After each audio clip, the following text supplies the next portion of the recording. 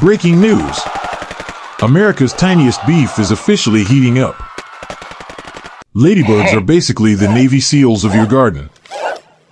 And aphids? They're the unemployed freeloaders who show up uninvited, eat everything, and never pay rent.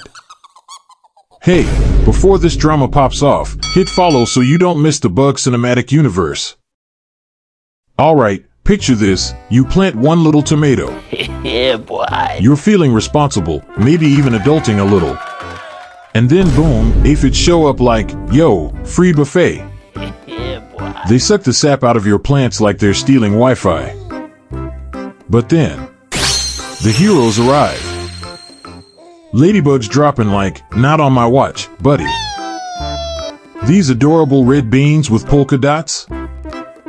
They're straight up apex predators. A single ladybug can eat 50 aphids a day. That's more than I eat during a midnight DoorDash spiral.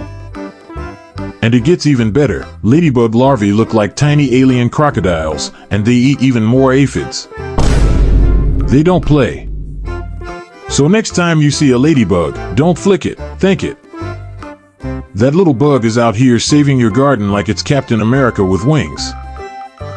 If you want more nature drama, science chaos, or tiny bug battles, smash that like button and drop a ladybug in the comments.